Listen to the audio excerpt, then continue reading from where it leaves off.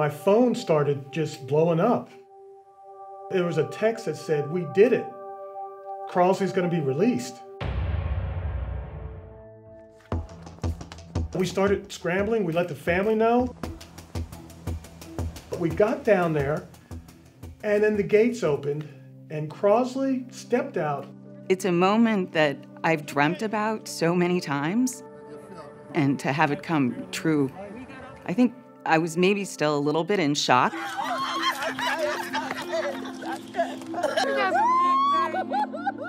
Our brother! And we thank you, Father, for opening the doors that man have shut for us, Heavenly Father. I want to see my kids, my grandkids. I got grandkids I've never seen. It was incredible. Eileen's son right here, and her daughter. This Eileen. It was so joyous. There were family members there that he had never met. This thing, man? Yeah. They weren't born when he went into prison.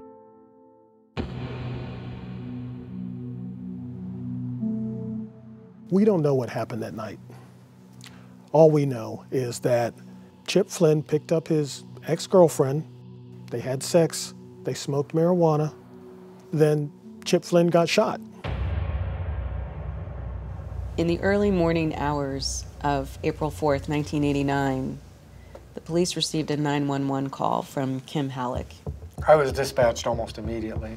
They did eventually find Chip Flynn lying in an abandoned orange grove. He's been shot. I get a call shortly after 2 o'clock that he has died. There was a statement taken from Kim Halleck. The black guy stepped out with a gun, and I heard about 5 or 6 gunshots. You don't see anybody else around. Shots were fired. You don't see any shell casings. And it just makes you wonder. Another black guy told me I was a slut. I don't believe a word she says. It's unfortunately a classic case of what is often referred to as a racial hoax, which is a black guy did it. So you get then called in by the prosecutor. I told him I thought she did it. I said to him, you know, I think you need to take a close look at Kim Halleck. Were you at all surprised when Crosley Green was charged with Chip Flynn's murder? It was a total shock. This was like picking a name out of a hat.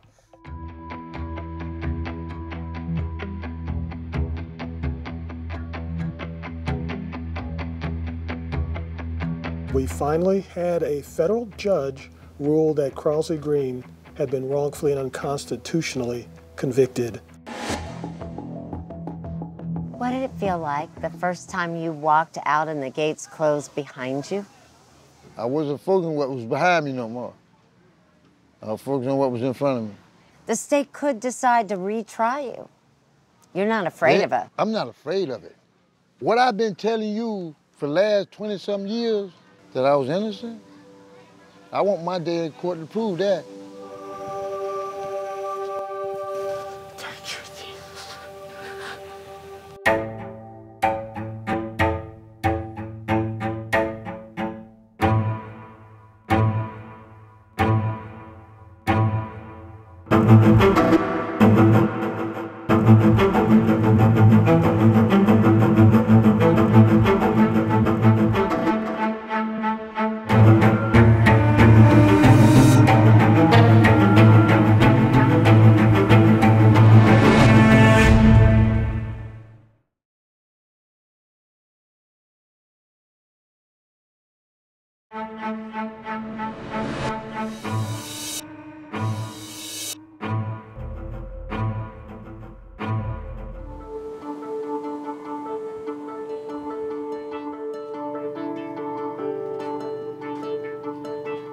I want to thank God. I want to thank God that I'm standing here today as a free man. I want to thank my lawyers for making it possible.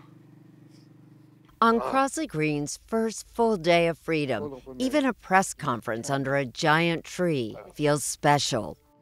Something I haven't stood up under in 30-some years. Next stop for Crosley and his lawyers, This is great. the taste of freedom. I've been wanting this strawberry ice cream for so long. That was one of the first thing I want to get when I get out of here. Crosley Green is out of prison, but he's not truly a free man. After his murder conviction was vacated by a federal court in 2018, the state of Florida appealed. Crosley had been kept behind bars waiting for the U.S. Court of Appeals to decide. But last week, his attorneys, worried about Crosley's health, convinced a federal judge to allow Crosley to wait with his family. Attorney Keith Harrison. He's home now, but that could change. He could go back, couldn't he? He could. If the Court of Appeals decision comes down against him, he would likely go back to prison. It's a real possibility. 48 Hours has been covering this questionable conviction for 22 years. Crosley's attorneys say race was a factor from the beginning. The evidence that Crosley Green is innocent is literally overwhelming. Crosley's ordeal began in April of 1989. Charles Flynn, better known as Chip, was found shot in a Florida citrus grove. He had been with his ex-girlfriend, Kim Halleck, that night.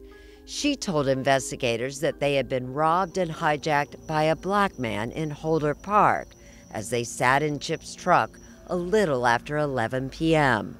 Told Chip, there's a black guy on your side, and he rolled up the window real quick. 20 minutes later, Kim says, Chip stepped out of the truck and she heard him say, "Hold on, man." Did you see that the black male was armed at that time? Yes, I did. Chip had a gun in his glove box. I took the gun out of the glove box and stuck it under some jeans that were next to me. She says the man tied Chip's hands with a shoelace, ordered her to hand over money from Chip's wallet, and then with everyone in this truck, she says the assailant drove them to the orange grove, steering, shifting gears, and somehow holding a gun on them, all at the same time. Kim Halleck told police that when they got to the grove, the man yanked her out of the truck, and then Chip, his hands still tied behind his back, somehow managed to get a hold of his gun that Kim had hidden on the truck seat. He leaned out of the truck and somehow shot at the guy, and the guy stepped back. Chip dove out of the truck. I jumped in the truck, and I heard about 5 or 6 gunshots. She said she then drove to a friend's home for help. Sheriff Deputy Mark Rixey and Sergeant Diane Clark were the first 2 officers on the scene. Kim Halleck says that this assailant took both Chip and Kim to the citrus grove at 12:10. And yet, you're not dispatched till 1:13. It's over an hour. There is approximately an hour that is missing and unexplained. How crucial was that time that night? Matter of life and death. Why is she not stopping someplace and making that phone call? Where could she have called? Right here. From payphone? I think there was 3 along the way. Right? Convenience store, and the hospital's right there. The directions Kim gave were so vague that even after Clark and Rixey were dispatched, it took another 30 minutes to find Chip. Get the call at 1:13. I respond to this area. There's nothing there. Had to notify my dispatch, get better directions. I drive to this new area here where they informed me to go. Again, there's nothing there. Why then were you first sent to the wrong location? That's a good question. One we've been asking ourselves for 30 years 30 now. years. Because she didn't tell us where to go. She gave the wrong direction. Sergeant Clark ended up sending another deputy to pick Kim up so she could better guide them. She wouldn't get out of the car. We say, can you show us where? Yeah. Nope, not going down there. What did that say to you? What did you think? There's something wrong. Something is not ringing true. I would want to know, is he okay? They found Chip laying on his stomach with his hands tied behind his back, bleeding from a single gunshot wound to his chest. He was in pain, but I seriously thought he'd be okay. First words out of his mouth were, Get me out of here. I want to go home. Did he mention anything about an assailant? Nope. No. Did he mention anything about being robbed? Nope. No. Did he mention anything about being kidnapped? Nope. No. I'm thinking, what's going on here? My feeling about it at the time, and still is, that he was protecting her. Chip Flynn stopped breathing twice as they waited for an ambulance. Sergeant Clark tried to save his life. He didn't have to die. There wasn't anything he didn't like to do. Chip's parents, Charles and Peggy Flynn, now both deceased, rushed to the Orange Grove when they got the word Chip had been hurt, but police wouldn't let them near the scene. I should have been able to go back to see him.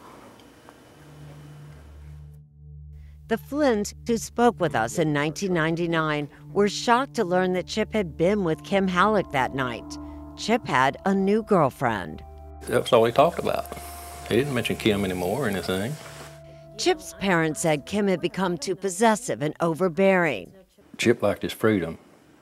She wanted him to be with her all the time. Kim was upset about the breakup, according to Chip's friend David Stroop, who also spoke with us in 1999. I do remember that she didn't want to let go. And it was David's home where Kim Halleck went for help. I wondered why she came to my place as opposed to just stopping at the first potential telephone. You know, even a home with a light on or anything, if it, you know. So it's always bothered me. Kim Halleck was not and has never been a suspect. Homicide detectives from Brevard County Sheriff's Office seemed to take her at her word, despite her delay in calling for help and her inability to describe the assailant very well. I really didn't get a real good look at him. I was really scared. Investigators claimed that almost immediately they got a tip that a small-time drug dealer, Crosley Green, was involved. He had recently been released from jail. The description that she had given for the sketch didn't match him. They showed Kim this photo lineup, and Kim chose number 2, Crosley Green. His picture is smaller and darker than any of the other pictures, and it's right in, you know, what is often referred to as the bullseye point of a photo array. Crosley Green admits he was no angel, but he had no history of violent crime. I think he was just an easy pick. We're going to put somebody in jail for this. Green was arrested and charged with kidnapping, robbery, and murder, despite no direct evidence linking him to Chip's shooting. There were no fingerprints of Crosley Green or any third person on the truck. Not one single fingerprint.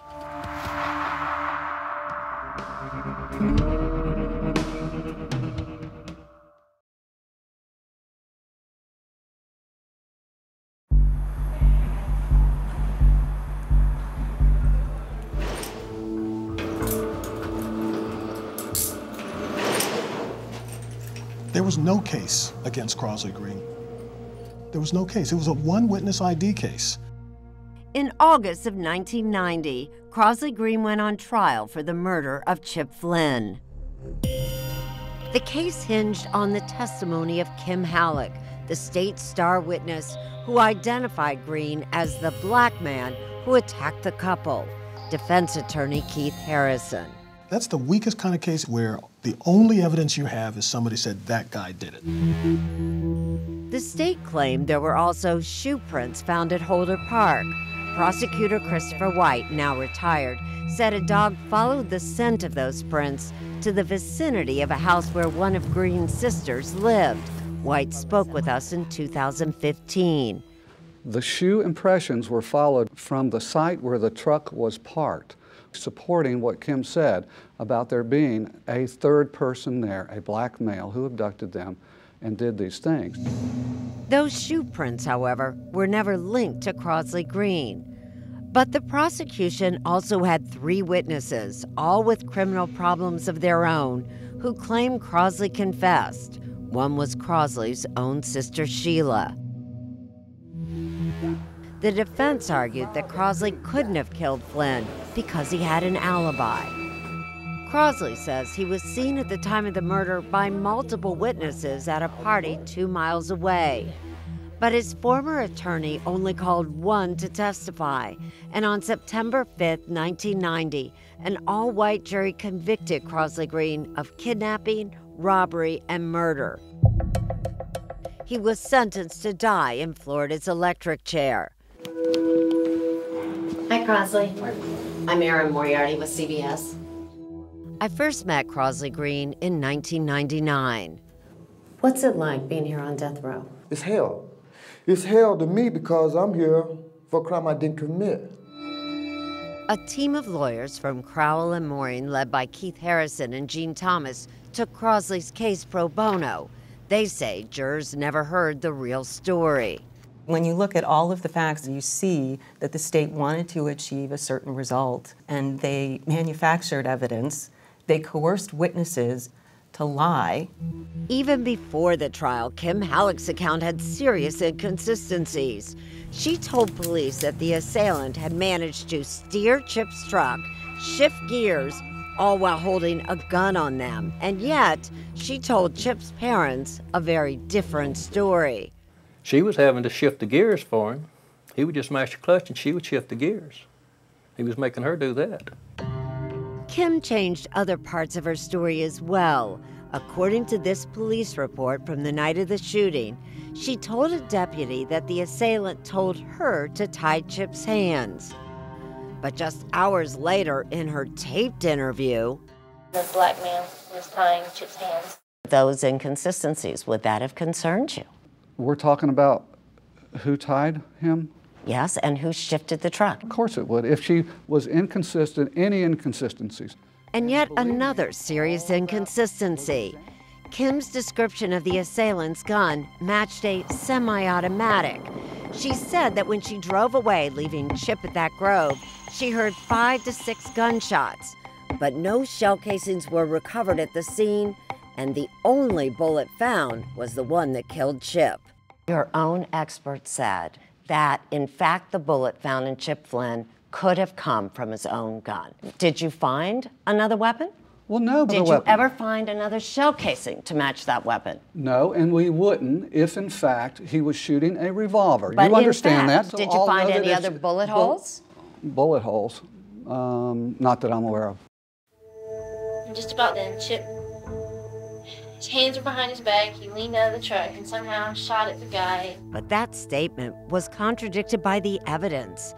Investigators found no gunshot residue on Chip Flynn's hands. The fact that his were tested and did not show any gunshot residue contradicts her story. And I totally don't believe someone could actually jump out of that truck and shoot a gun behind their back with their hands tied anyway. When you look at this case, it is all circumstantial. I would love to have had a stronger case, but it is what it is. As for those shoe prints at the park, criminalist Lisa DeMeo, who helped Crosley's defense team, told us that the diagram shown at trial contradicts the actual crime scene video. The shoe prints after proceeding west will then continue on around just to the outside of this fence. If these were the tracks of the assailant, they should end where the truck was parked, around here.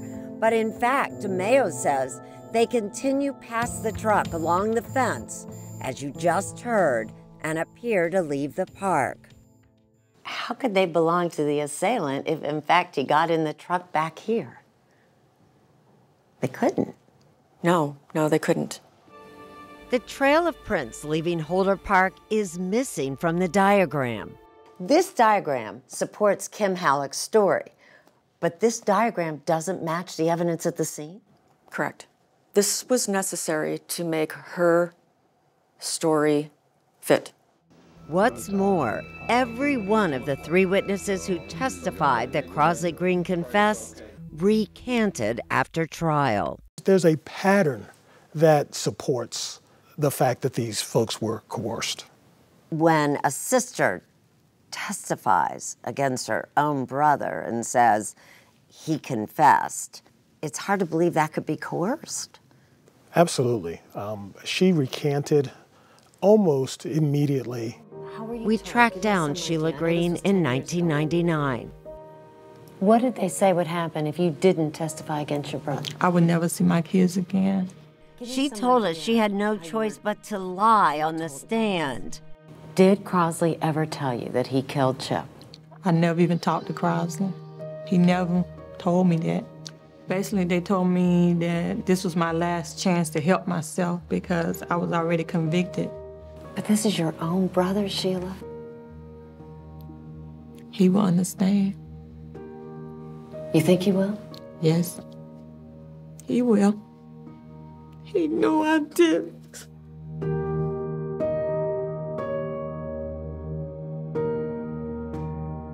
What do you make of Kim Halleck's account? Chip's parents recorded Kim's account of the night Chip was shot. Hear what she said happened on Facebook at 48 Hours.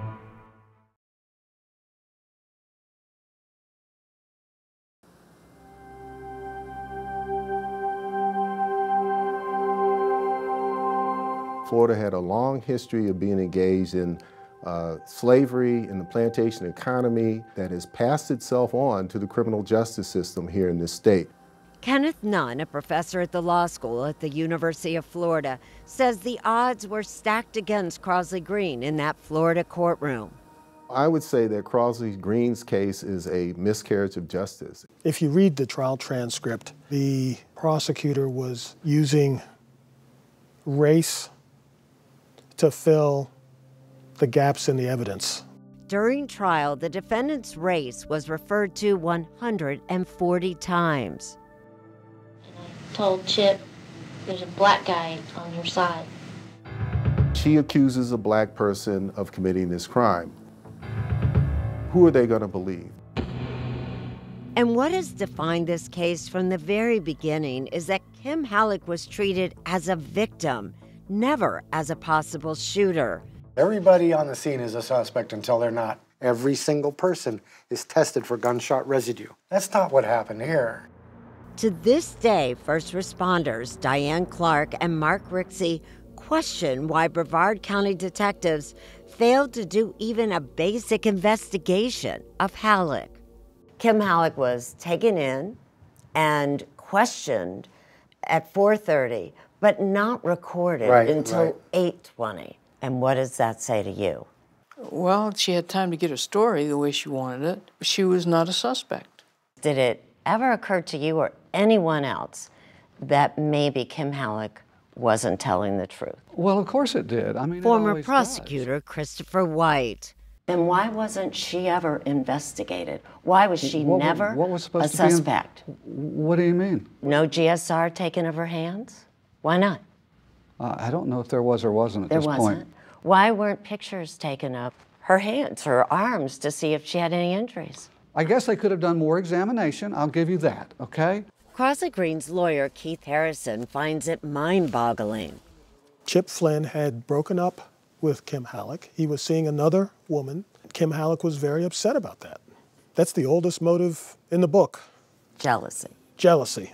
Still, White took Kim Halleck at her word. You've got to understand that it's kind of a small community here in Titusville.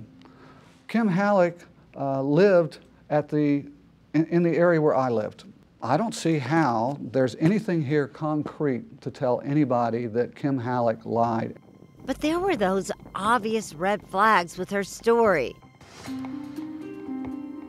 There was no moon on the night Chip Flynn was shot. It was completely dark in that orange grove. Based on her testimony, she said she didn't get a really good look at him.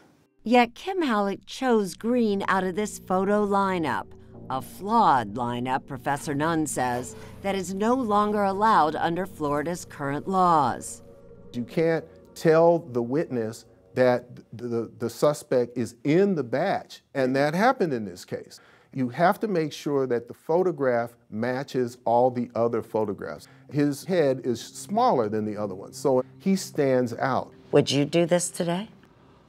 Well, no, ideally I would not. Could she have picked the wrong person? I don't think she did, you know. Was she guessing more than she was sure? I couldn't tell you for sure. That still leaves you with the issue whether or not it's Crosley, and you have arguments pro and con about that. But the one thing I'm sure of, based on the evidence in this case, it wasn't Kim Halleck. She was the only other one there. Who else would have done it? The only way all the facts are reconciled is if she shot him. I told everybody I ran into who had any interest in it, I thought she did it. I told the homicide sergeant, I told the homicide investigator. And 4 months after the shooting, both Rixey and Clark met with prosecutor Christopher White. They wanted to make sure he knew of their suspicions of Kim Halleck. And how did Chris White take that information? He was dismissive. I said to him, she is involved, and I don't believe it's the person you arrested. I never heard anything else about it afterwards. I think that they got into an argument. She pulled the gun out of the glove box and either intentionally or unintentionally shot him. They freak out. I don't want to get in trouble. We got to come up with a story. Let's make up this story. Why didn't you take their word seriously? I reviewed all the evidence that we had with that hypothesis in mind. Do they give me cause to believe that Kim Halleck may have committed this murder? My answer is no. You're that sure that Crosley Green is innocent? I would bet my life on it, yes. But in 2000, 11 years after Chip Flynn's murder, the state claimed it had more evidence against Green. 2 tiny body hairs allegedly found in Flynn's truck. They tested them for DNA. Matter of fact, I wanted them to test it. I knew I haven't been in that truck. I've never been in that truck. There was sufficient DNA there to obtain a result using MTA DNA. That DNA, mitochondrial, cannot be used to identify a specific person. It can only identify broad family relations, and Crosley Green could not be excluded from that group. It's not a match. The mitochondrial DNA test cannot definitively say this DNA is this individual's DNA. Crosley's maternal relatives, for example, would be in this group that is not excluded. In fact, Crosley's brother O'Connor believes the hairs could be his. He happened to be a friend of the original owner of the truck. It's possible, because I drove the truck kind of regular. I'm not saying I drove the truck 1 or 2 times. I don't drove the truck several times. Are you at all troubled by the fact that Crosley Green could not be eliminated? That's nothing. That's not evidence. That is not evidence. It does not tie him specifically to that truck. You have that one hair that could have come from someone else, his brother. Is there any other physical evidence? Any other physical evidence, anything that connects Crosley Green to this case? Well, I guess the simple answer to that is no. In 2009, after 19 years facing execution, Crosley Green's attorneys won a major victory. Because of an error in sentencing, Green was taken off death row. I felt real good at that time, but I know I have another 100 yards to go. But Crosley Green's request for a new trial was denied, even though some of the evidence was now in question, and all those witnesses who testified against him said they lied on the stand. Have you ever had a case where 3 witnesses have recanted and lied? Have you ever had a case? 3? You know, I never have. That doesn't trouble you? Not coming from those people with those ties to the Green family, and the Green family being what it is, no, it doesn't trouble me a great deal. But in an odd twist of fate, Christopher White provided just what Crosley Green's defense team had been waiting for. I was shocked. I knew immediately that this was a game changer.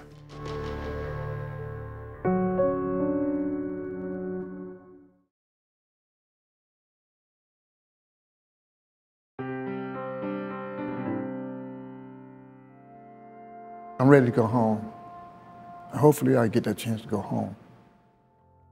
I've been without my family for quite some time now. Crosley Green was just 19 when his parents died, and he assumed the role of papa to his large family, which is why Crosley's murder conviction was so deeply felt by his oldest child, Shuma, his brother O'Connor, and sisters Shirley and Degra. I hope and I pray that one day Papa will be set free, because he didn't do what they say he did. I worry about him a lot. And it's breaking the family. It's breaking the family down. Watch it. Y'all go over that way some. Shuma was 16 and his brother Gaston was 6 when Crosley was sentenced to death. It damaged us. I got rebellious. I just went to getting in trouble. No sense of direction. Because my dad was gone. I never was with my sons when they grew up, you know? And I got grandkids now. I don't know how much time I got left on earth myself. But the little time I would have left, if I'm out there, it would be with them. But Crosley Green will never be able to make up lost time with 2 of his sisters. They died while he's been in prison. Brenda and Tina. That's been tough. That's been tough. They have been with me all the way up until the time they die. You miss them? Yeah. As for Sheila, the sister who helped put him on death row, he forgave her years ago. Does she feel a lot of guilt? Of course she do, but that's my sister, and I want her to know that I love her. And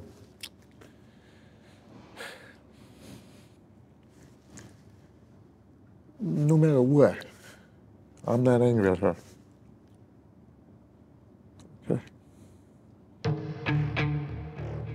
With the witness recantations, the only person who still connects Crosley to the crime is Kim Halleck. As you sit here today, do you believe Crosley Green is the man who shot Chip Yes, Flynn? I do. Yes, I do. But as it turns out, Christopher White made a decision in 1989 that would ultimately turn the tide for Crosley Green. Mark and Diane suspect the girl did it. She changed her story a couple of times. White took these notes after his meeting with Mark Rixey and Diane Clark, when they told him their suspicions about Kim Halleck. One thing was she tied his hands behind his back. She never asked how the victim was while at the homicide. She wouldn't go down there to the scene. Why wouldn't the guy say who shot him? White never turned those notes over to Crosley's original lawyer. This is the evidence of innocence that was hidden by the prosecutor. What was your reaction when you first read those notes? I was shocked. I really couldn't believe it. They can't just hide that evidence. They can't cover it up. They have to disclose it to the defense. Defense attorney Gene Thomas says those notes, which included inconsistencies in Kim Halleck's story, would have been crucial at trial.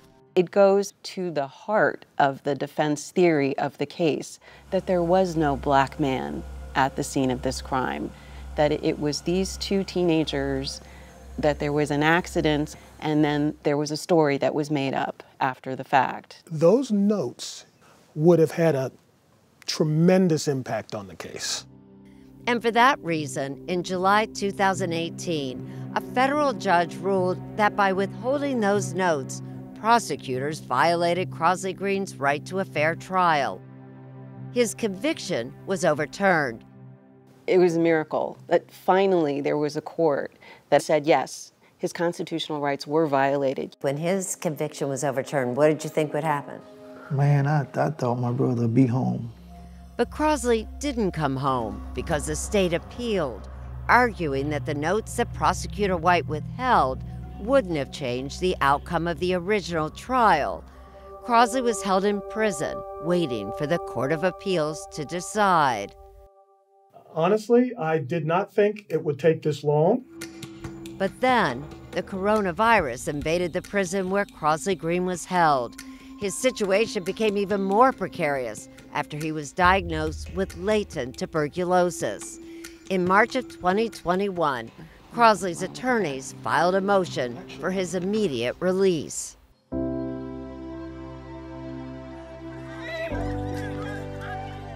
This is the day that we long for, God. And we thank you, Father, for opening the doors that man has shut for us, Heavenly Father. Father, we thank you for those that you gave us favors with, Father God. For you bringing our brother home, Crosley Green. I can't tell you what I was thinking or what I saw or how I felt. Oh, that's right. Hold your head up, Papa. Hold your head up. Thank you. I was just looking around, wondering, is this for real? You know, and at one point now, I was really wondering, is this for real? Thank you, Jesus. Thank you. Thank you, brother.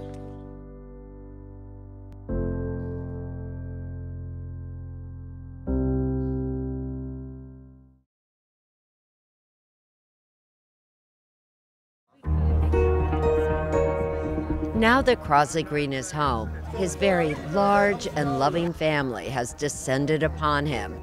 Everybody wants a piece of the man they know as Papa Green. I thought maybe it would be the kids that really want to be with me or want to talk with me. The grown-ups be making the kids get out the way. They push the kids to the side. They want to be first. Yeah, that's my other son. Yeah, I think. Crosley has a lot of catching up to do. So many relatives weren't even born when he went to prison. If it wasn't for my family, I wouldn't be here. My sister, Celestine, she always told me, don't give up. Your day gonna come. I used to always say, all right, girl, when I get out, we're gonna do things. You know, but that day never came. She died. Crosley's sister, Celestine, is buried in a cemetery just down the road from where he's staying, but he can't visit her grave or go most anywhere else without special permission from his probation officer. I was told I couldn't go to the mailbox. He's free, but right now can't venture beyond his brother-in-law's property line. Show me, take me a little bit where you can go. How far here? About right here. Crosley calls it his 12 yards of freedom and showed me his new jailer. Here it is right here. This ankle bracelet right here. It's challenging for him. Crosley has many, many grandchildren, most of whom he's never met. He wants to take them to a park and go fishing and teach them how to fish and, you know, sit under a tree and tell stories, and he can't do that. At least not until the U.S. Court of Appeals hands down its decision.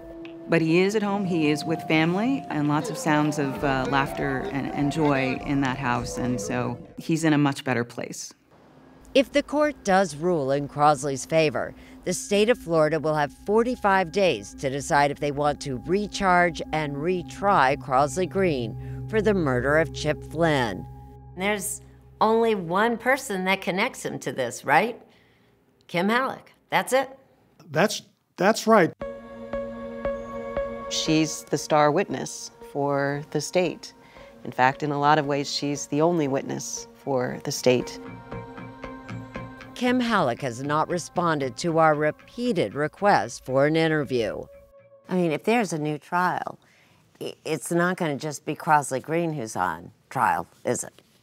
Well, in any trial, the credibility of the witnesses is a key factor. You can be sure that some of the inconsistencies in Kim Halleck's story would, of course, be a feature. If there is a second trial, believe me, it will be very, very different. The jury's going to be able to hear all the evidence. Retired Brevard County Deputy Sheriff Mark Rixey and Sergeant Diane Clark both say that if there's a new trial, they will take the witness stand for Crosley. In a minute, in a heartbeat. There's so much that we know now that we didn't know then that I will also be testifying for the defense. But there is also a chance that the appeals court will side with the state, reinstate Crosley's conviction, and send him back to prison. Crosley understands that. It was really tough, though, to explain that to his family. You know, that was met with disbelief, but it is a real, it's a real possibility. What do you do if the court does rule against Crosley? Well, we'll keep fighting. We will take the case to the Supreme Court if that becomes necessary. We're certainly not going to stop. Does that ankle bracelet also remind you that your time home might be temporary? It does. I gotta be honest with you, it does. But I really don't believe I'm going back. I really believe that deep down in my soul, I'm not going back to prison. This case is really bigger than just about one man who's been wrongfully convicted. This case goes to fundamental fairness in our criminal justice system. No one knows exactly how long it will be before there's a decision. It could be days, could be months. But until then, Crosley is enjoying family and freedom. Come on over here. And the little things that the rest of us take for granted, like a nap on the sofa or a hot meal.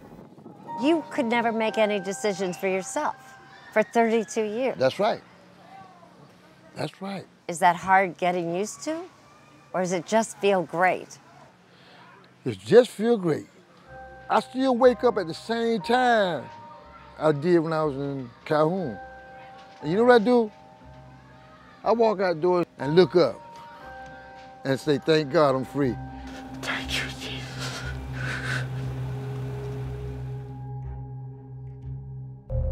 What do you think the state of Florida should do with Crosley Green's case? Look at the evidence in this case at 48hours.com.